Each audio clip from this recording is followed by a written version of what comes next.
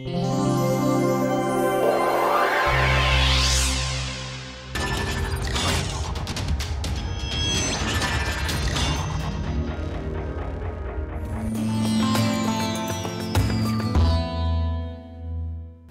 the previous lecture, we began a discussion of modeling of the MOSFET.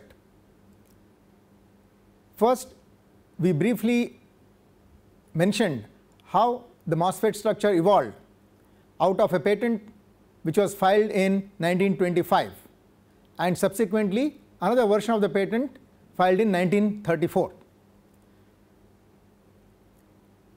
We outlined the various types of MOSFETs which are available today. So that various MOSFETs which are available today can be classified into N channel and P channel devices, and each of these N and P channel devices can further be classified into surface and buried channel devices. Further, another classification of MOSFETs is in terms of the location of the source, drain and gate. So you can have planar devices in which the source, drain and gate are all situated on a single plane, or you can have non-planar devices such as the nanowire, gate all around, or surrounding gate MOSFETs in which the source, drain and gate are not on the same plane. Next, we considered classification of MOSFETs based on the method of isolation. So we looked at bulk MOSFET and we said that bulk MOSFET can be classified into either an isolation type which is based on local oxidation or low cost, or shallow trench isolation. Now the planar MOSFETs can be either bulk MOSFETs, or the other variety is the silicon on insulator or SOI MOSFETs. In SOI MOSFETs, you make the various MOSFET devices in islands of silicon deposited over an insulating layer such as that of silicon dioxide. And finally, you can classify MOSFETs in terms of their power handling capability. So you can have small signal MOSFETs or power MOSFETs. After describing this classification, we mentioned that in this course we will be focusing on the bulk MOSFET. We discussed the device structure, doping profile and dimensions of a bulk MOSFET realized using shallow trench isolation.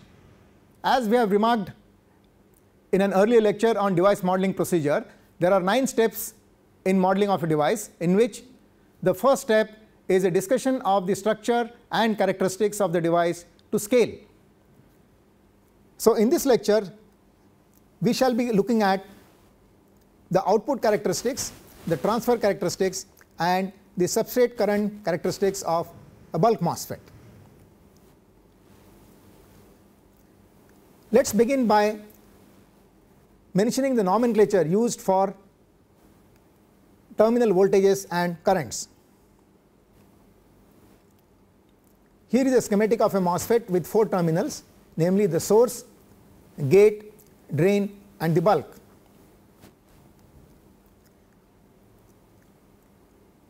A voltage source is always connected between 2 terminals, and therefore a symbol for a voltage has 2 suffixes corresponding to the 2 terminals. So in general, a terminal voltage will be specified with the symbol V with 2 suffixes representing the 2 terminals. Note the problem with a single suffix such as V suffix D. V suffix D would imply the voltage of the drain, but it is not clear whether this voltage is with respect to source, gate or bulk. In other words, the reference terminal is not clear if you have only one suffix. So the 2 suffixes indicate the 2 terminals between which the voltage is applied. Let us look at specification of terminal currents. Here we are specifying the drain current flowing into the drain terminal.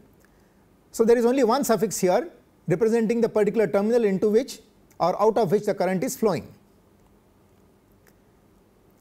You can also have a current specified using 2 suffixes, in which case it would indicate the current flow between two terminals. In this case, for instance, IDG means the current flow between drain and gate, IDS means the current flow between drain and source, and IDB means current flow between drain and bulk.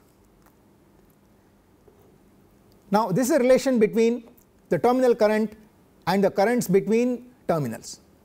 So, for instance, I suffix d is equal to IDS plus IDB plus IDG. Thus, we have one suffix to indicate the total current into a terminal, and we have two suffixes to indicate a component of this current flowing into one of the other three terminals.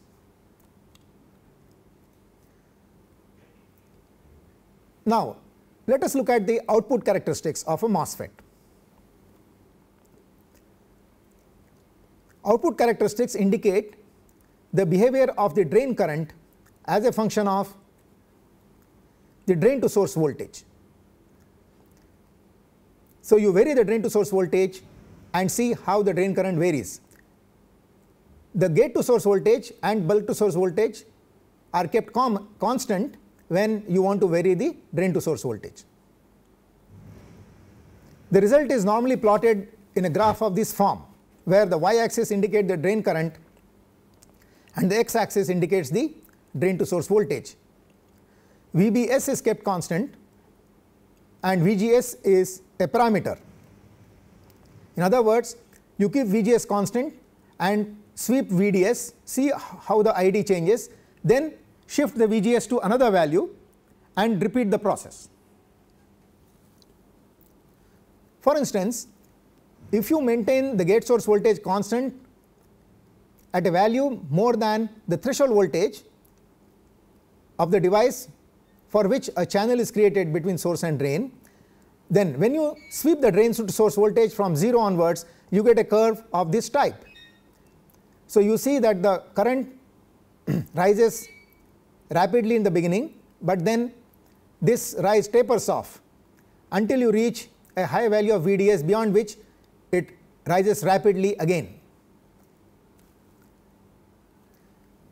For various values of VGS, the ID VDS curves would look something like this. For VGS equal to the threshold voltage, you have a very small current flow, and for higher values of VGS, the current increases. You can also plot the output characteristics as ID as a function of the drain to bulk voltage VDB instead of the drain to source voltage VDS. In other words, we can apply the voltages with respect to the bulk rather than with respect to the source. It turns out that in circuit applications, you always use the MOSFET with source as the common terminal. Whereas, when you want to develop a model for the MOSFET from device physics, it turns out that if you use bulk as the common terminal and apply the various voltages with respect to the bulk, the analysis of the device becomes simple. The reason for that is the inherent symmetry of the device with respect to the bulk. For instance, you can see that I can interchange the source and drain. Now, let us see how the ID VDS characteristics look like when you plot them as ID versus VDB. Now, in this case, the source voltage with respect to bulk would be kept constant. Similarly, the gate voltage with respect to bulk will be kept constant when you are sweeping the drain to bulk voltage. Now, the smallest value of drain to bulk voltage you will start with would be VSB. That is the voltage that you are maintaining constant. For VDB equal to VSB, the drain and source are at the same potential, and therefore there is no current flow between drain and source. That is why your drain current is 0 here. Now, you might say, but will there not be a current between drain and gate or between drain and bulk? What about these components? Now, right now we are regarding these components to be very small, okay, and we are mostly concentrating on the drain to source current, and therefore the terminal current is the same as drain to source current. So when VDB is equal to VSB, the drain current is 0, and thereafter as VDB is increased, the current rises, and the behavior here is the same as the behavior considered for ID VDS characteristics. The only difference here is that the threshold voltage with respect to bulk is in general different from the threshold voltage with respect to source. Normally the threshold voltage with respect to source is represented using the symbol V suffix T. You do not put the source here, okay, in the symbolism. So whenever you come across a symbol such as V suffix T for threshold voltage, it is to be understood that it is with respect to source. When you are talking about the threshold voltage with respect to bulk, then you introduce the symbol B here to specify that you are regarding the threshold voltage with respect to bulk. So for VGB equal to VTB, you have a very small current flowing, and as you increase your VGB, your currents increase.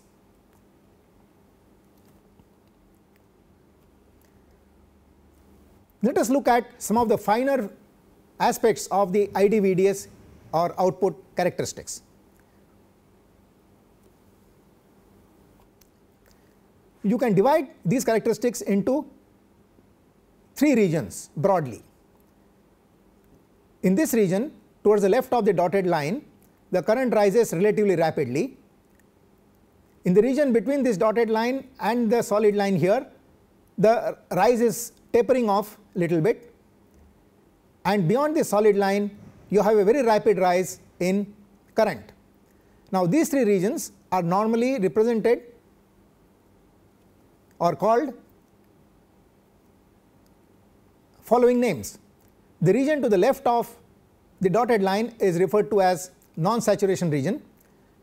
The region between the dotted line and the solid line is called saturation region because the characteristics tend to appear to be saturating here, and the characteristics to the right of this solid line are referred to as the breakdown region because here the current rises very rapidly. There is a breakdown between drain and bulk. The drain to bulk junction is breaking down, which is responsible for the rapid rise in drain current.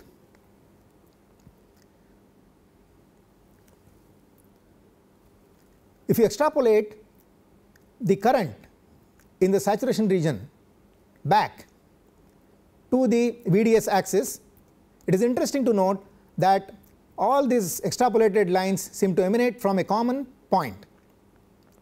This point is referred to as the early voltage, denoted by the symbol V suffix A. There is a negative sign here because this voltage is negative. Let us clean up the slide a little bit and look at the increments in the current, the increments in the drain current for equal increments in gate to source voltage.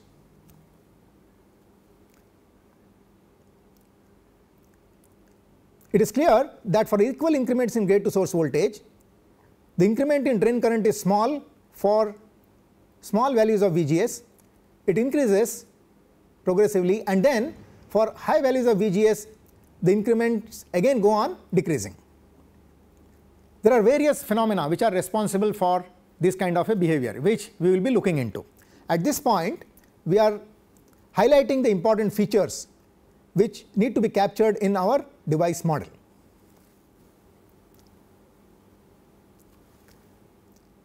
Now it is important to know what are the steps in sketching the ID VDS characteristics in such a way that the various effects that we just now spoke about can be depicted correctly. Now generally it is found that students who do not pay much attention to the finer nuances of the MOSFET characteristics, when asked to sketch the output characteristics, would do something like this.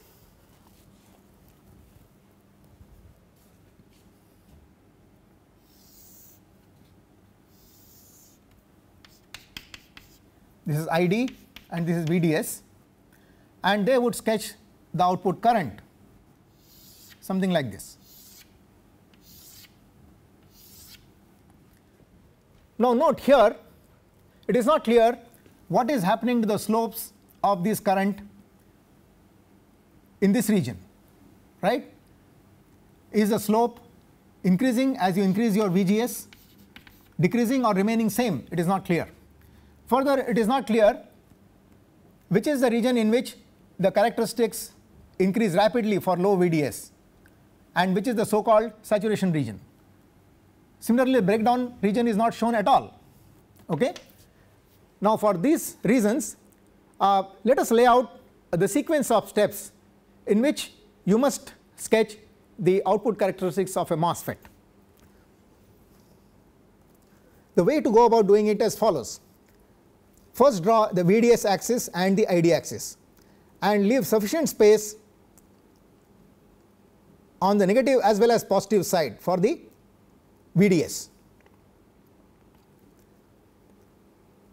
Then you mark the non-saturation, saturation and breakdown regions using these boundaries. The boundaries will be as shown. The breakdown voltage is high for low values of VGS and it decreases, and then for high values of VGS it tends to increase again, reasons for which we will discuss later. The locus of the point at which the current tends to saturate, it goes on increasing, right, as shown here. Next, let us clean up the slide a little bit and sketch the current in saturation. So here we are showing the current in saturation by a horizontal line, which is not the way the actual current would be, but this horizontal line, rather these horizontal lines drawn here tell you the increments in the drain current in the saturation. They are not the lines corresponding to the saturation current itself. So they should be viewed as indicating the increments in the drain current in the saturation. So as we have remarked, the increments are small to begin with, then they increase and then they decrease. There can be some variation in these increments. Now it is important to note that these increments in current are shown for equal increment in VGS. Now generally in this region you find a square law increase of the drain current with VGS if the device is a long channel device. That is, if the distance between drain and source is large, then it is a long channel device, the channel length is large. On the other hand, the increase is linear with VGS if it is a short channel device, if the channel length is small. So for a short channel device, you will not see the increase in this spacing as shown here. The increment in current would be more or less equal for equal increments in VGS. For high VGS, you generally have, whether long or short channel device, a linear increase in VGS. In other words, the increment in drain current is more or less uniform for equal increments in VGS. Next, you sketch the early voltage on the negative axis from which all the current lines in the saturation region would appear to emanate. Let us clean up the slide and then draw straight lines joining the early voltage to the points of intersection of the horizontal lines with the locus separating the non-saturation and saturation region. Now using these lines you can sketch the current voltage characteristics as follows. For one value of VGS, for instance, for highest value of VGS shown here, you can draw the non-saturation region characteristic as follows. You join the origin to this point using a line which is curved like this, because ultimately the current should tend to saturate or the rise should taper off. So that is why the shape of the curve is this way. Then you extend it as a straight line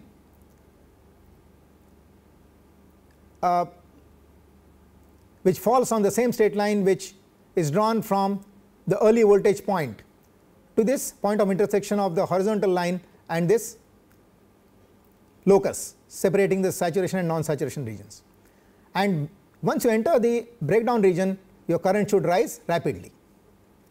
You can repeat such lines for all the other cases, and your picture would look something like this. Now, if you remove the lines used for construction, namely the horizontal lines and the straight lines emanating from the early voltage, you are left with the output characteristics showing the drain current as a function of the drain to source voltage for equal increments in VGS. Now, these characteristics contain the various features depicted correctly. So, let me do that exercise once more for you on the board. So, instead of drawing the characteristics the way students normally draw it, here this is the origin, the way to go about doing it as follows. So, you draw ID VDS, you draw the locus separating non-saturation and saturation regions and breakdown region, then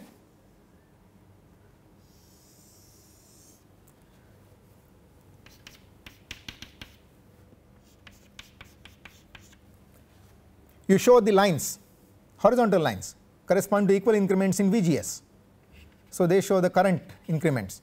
So, for example, your maybe long channel device, so your increments in current go on increasing with voltage, and then ultimately the increments taper off for high VGS. Then you locate the early voltage here, and then you join this voltage to the lines like this.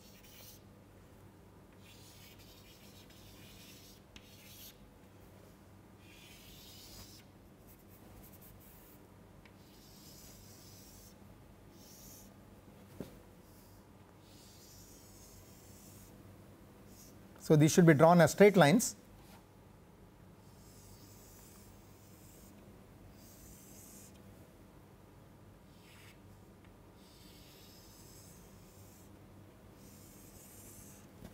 And here your currents increase because you are entering breakdown. So, now you can join this to complete the non-saturation portion. And if you rub off all these lines,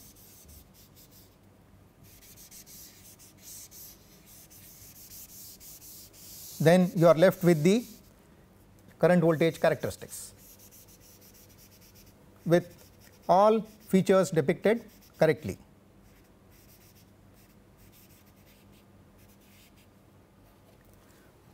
Okay, so this is your diagram for ID VDS current with VGS as the parameter.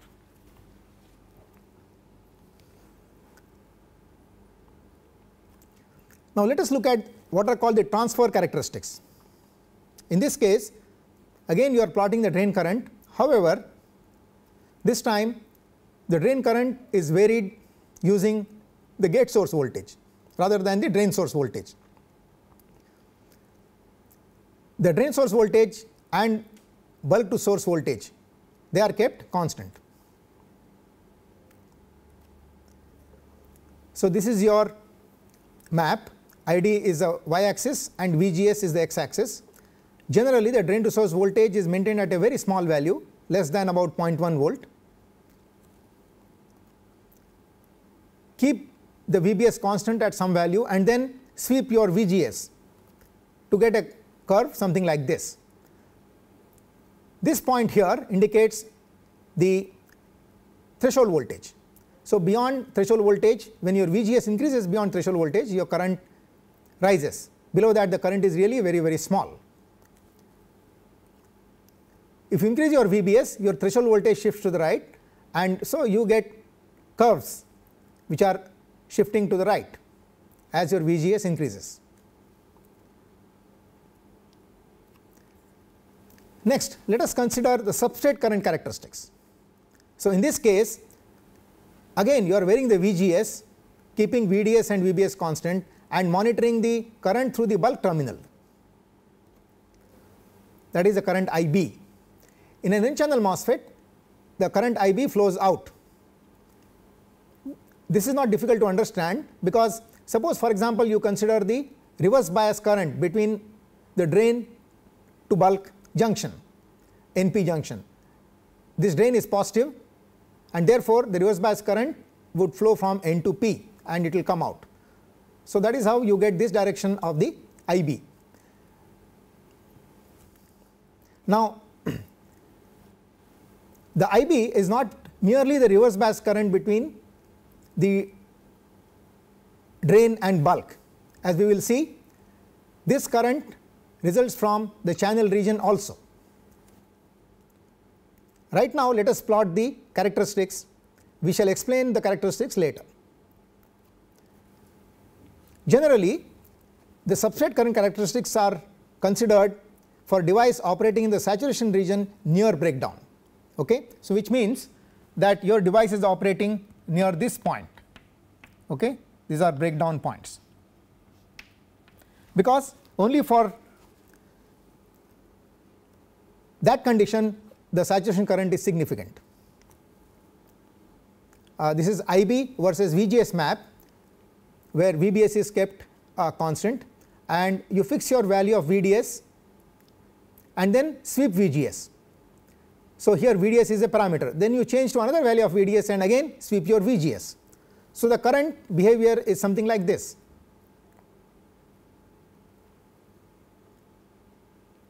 The current is very, very small up to some value of VGS, and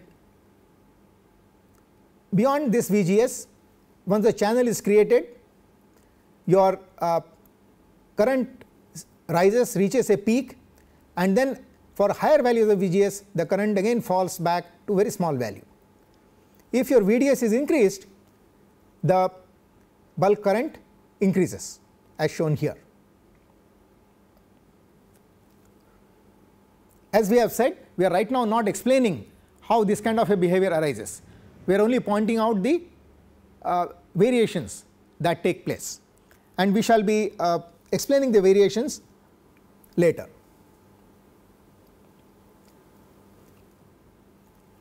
Now, let us set out a strategy to model a modern bulk MOSFET. A modern bulk MOSFET is a device of a small size with considerable variations in locations of the dopant atoms. So, dopant atoms are randomly located, right. The condition in a modern MOSFET is depicted using this diagram. Note that we are only showing the essential features here, and this is a schematic showing the important aspects we need to be considered while modeling a modern MOSFET. A modern bulk MOSFET is characterized by small values of L and W, that is the channel length is small and W is also small, and thin TOX, the oxide is very thin of the order of nanometers, and randomly located dopants. So, you can see the location of the dopant atoms is random. The dopant atoms are not located at uniform positions. Now, the way to model this device would be as follows. First, we model a large bulk MOSFET with thick oxide. So, we start with a device in which L is large, W is large, TOX is large, and the dopant arrangement is very regular. Next, we consider a MOSFET in which L, W and TOX are large, but the dopant arrangement is such that your doping is non-uniform in vertical direction and maybe even in horizontal direction. So, for instance, here doping is low at the interface, it increases, reaches a peak, and then as you move down it decreases further. Then you consider a device with a short channel. W and TOX remain large and the doping remains uniform. Following this, you model a device using a narrow width. W is small, L and Tox are large, and doping is uniform. You can then combine your understanding of short channel and narrow width devices and model a small geometry device. The oxide still remains thick, but L and W are small and doping is uniform. Next stage, you consider the case of non-uniform doping with small L and W but Tox large. Following this set of devices or this set of structures, we move on to structures with thin oxide. So we start with a MOSFET having a thin oxide but large L and W and uniform doping. Next, we change only the doping of the substrate to non-uniform and model the device. Next, we consider a small geometry MOSFET with thin oxide but uniform doping. Then we consider a small geometry MOSFET with thin oxide and non-uniform doping. And finally, we arrive at a modern MOSFET which has small geometry, that is small L and W, thin oxide and randomly located dopants. So this is the strategy for modeling a modern bulk MOSFET. So the starting point of modeling a bulk MOSFET is a device with a large L and W, reasonably thick oxide and uniform doping. This is what we are going to begin with in our course. So let us consider the ID/VDS characteristics of a large bulk MOSFET. Now you recall we have said that we must look at the characteristics to scale. So we must have an idea of the magnitudes of voltages and currents involved. That is why these characteristics are shown with values of current and voltages marked here. We are showing the characteristics for 0 VBS. These ID/VDS characteristics are nothing but the output characteristics. The VGS as a parameter, you can see here we are trying to make equal increments in VGS. Now except for the value shown here, which is 0.8 volts, which corresponds to the threshold voltage of the device, you can see that the increment is 0.2 volts starting from 1.2 volts. So 1.2, 1.4, 1.6, 1.8, 2 and 2.2. The currents are of the order of tens of microamperes and the voltages, drain to source voltage is a few volts maximum. Now let us separate the saturation and non-saturation regions. This is how the curve for the ID/VDS characteristic look like. For a large bulk MOSFET, you find that in the saturation region the slope of the current voltage characteristic is really very small. The characteristics look almost flat. That is a sign of a large device. Further, you can see that the increments in the drain current for equal increments in gate to source voltage are increasing as you increase the gate to source voltage over the range considered. Let us sketch the same ID/VDS characteristics in which the drain current is plotted on a log scale. The drain to source voltage axis remains on a linear scale, but the drain current alone is plotted on a log scale. The reason for this is that when you consider the drain current on a linear axis, for gate to source voltage less than threshold voltage, your currents are so small that you cannot show the behavior. So if you want to expand the region of operation below the gate to source voltage equal to threshold voltage point, then the plotting of the current on the log scale helps. Now the locus separating the saturation and non-saturation regions in a linear scale looks something like this.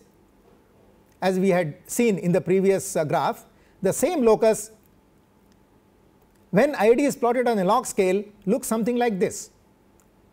Okay? A line which appears like this on a linear plot looks like this when the y axis is changed to log. Now in the linear plot the region below Vt was not evident at all. Now that region is evident here. These are the currents, very very small currents which correspond to gate source voltage below Vt. So you find here that the locus separating the saturation and non-saturation regions is a vertical line, almost a vertical line around Vds equal to 3 times thermal voltage.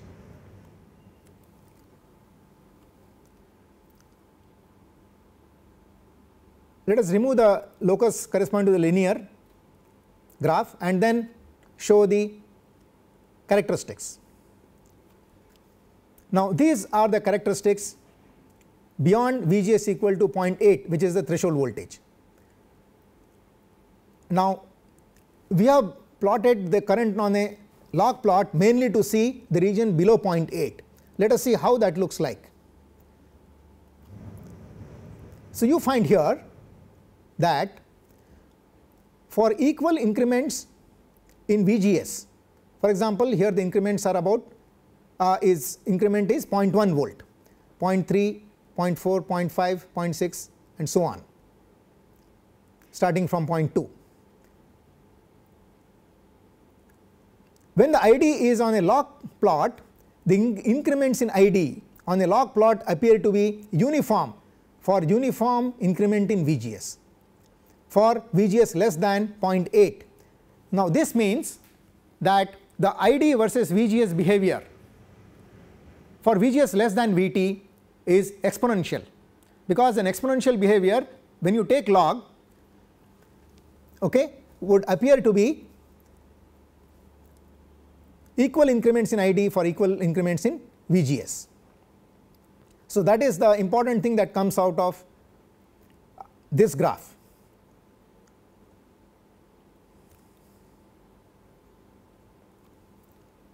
Now let us look at ID Vgs characteristics of a large bulk MOSFET. These are the transfer characteristics. First let us sketch the ID Vgs characteristics with ID on a linear scale. So recall your maximum current in the drain terminal was about 100 microamps.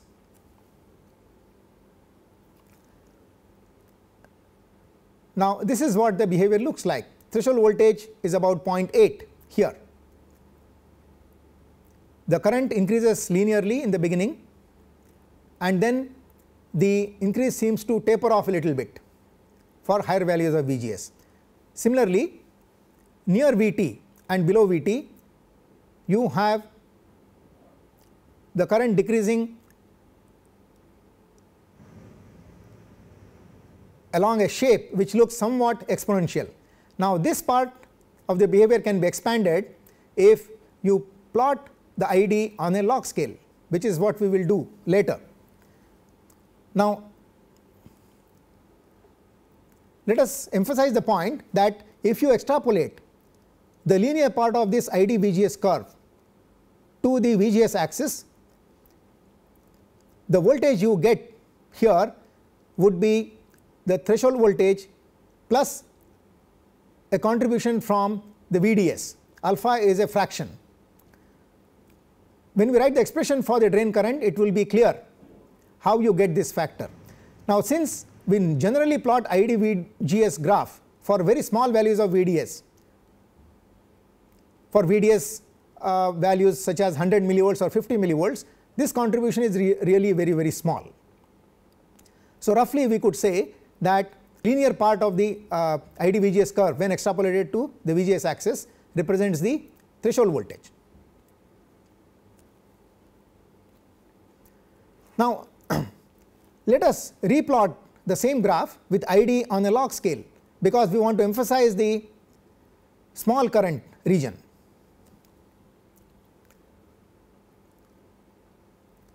So you can see from here that on a semi-log plot the ID versus Vgs appears like a straight line for gate source voltages less than threshold voltage. This again points to the exponential relation between drain current and gate to source voltage for gate source voltage less than threshold voltage. Now, this is how you get insights into the behavior of the current as a function of voltage by plotting the current voltage characteristics on both linear as well as semi-log plots. These insights will then help you to derive a proper model for the device current in the various regions of device operation. It is important to look at all these features of the graphs, the slopes of the curves and so on, to get a good qualitative understanding of what is happening in the device. If you increase your VDS, then your current increases both for high VGS as well as for low values of VGS. This region is, as we will see, the region where you have leakage currents flowing.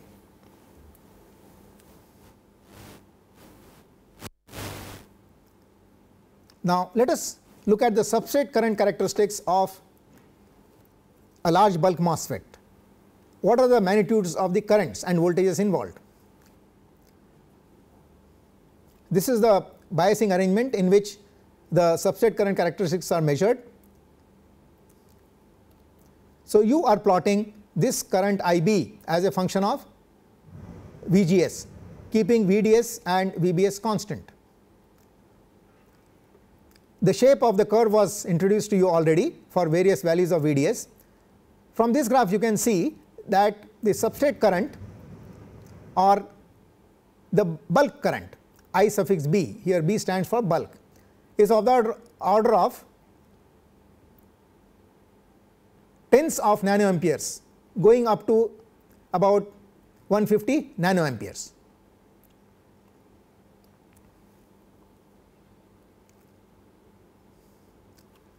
Now, with that we have come to the end of the lecture and also the end of this module on structures and characteristics of MOSFET. So, let us make a summary of the important points. So, in this module we first stated the evolution of the MOSFET starting from an idea introduced in a patent. Then we discussed about the various types of MOSFETs which are available in modern times. We decided to focus on the bulk MOSFET for modeling. In an earlier module we had introduced the 9 steps in which the model for any device is derived. These 9 steps are S, Q, E, B, A, S, T, I, P. Structure and characteristics to scale, qualitative understanding, equations, boundary conditions, approximations, solution of the equations, testing of the solution, improvement of the solution, and parameter extraction. So, in this module we discussed the first step, namely the structure and characteristics to scale for a bulk MOSFET. In the present lecture we describe the various nuances of these characteristics. So, we said that you can identify what are called output characteristics, transfer characteristics, and substrate current characteristics for a bulk MOSFET. The output characteristics are the behavior of the drain current as a function of drain to source or drain to bulk voltage. If you are plotting as a function of drain to source voltage, then the bulk to source voltage and gate to source voltage are kept constant when you sweep the drain to source voltage. So, ID VDS characteristics with VGS as the parameter and VBS maintained constant is a way of representing the output characteristics. Another way of representing the output characteristics is ID as a function of VDB with VGB as parameter and VSB maintained constant. We remarked that in circuit applications the MOSFET terminals, drain, gate and bulk, these voltages to these terminals are applied with respect to source. So, the source is taken as the common terminal for application of voltages to the MOSFET. Whereas, when you want to derive a device model from device physics, the analysis of the device becomes simple if you look at the MOSFET with bulk as the common terminal and apply the various voltages with respect to bulk, because this approach exploits the inherent symmetry in the MOSFET. The drain and source terminals of a MOSFET can be interchanged. Now, after talking about the output characteristics, we talked about the transfer characteristics. Transfer characteristics are nothing but the behavior of the drain current as a function of the gate to source voltage, with drain to source voltage maintained constant, usually at a very small value, and bulk to source voltage is used as a parameter.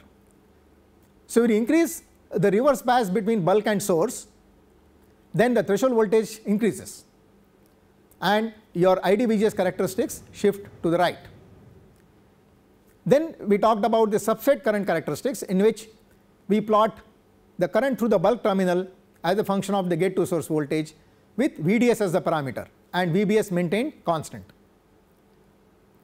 It is important to state that we laid out a step-by-step procedure for plotting the output characteristics correctly showing the various features.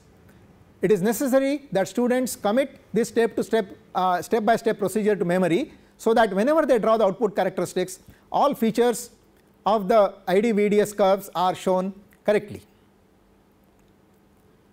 Finally, for a large bulk MOSFET, we gave specific examples of output characteristics, transfer characteristics and substrate current characteristics to give you an idea of the magnitudes of the currents and voltages involved.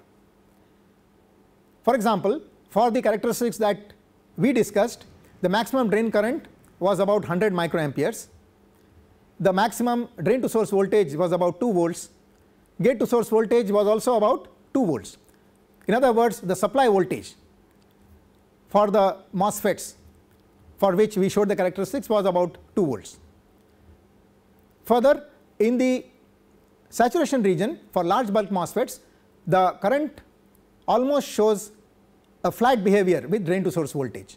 The slope of the ID/VDS curve in the saturation region for a large bulk MOSFET is small.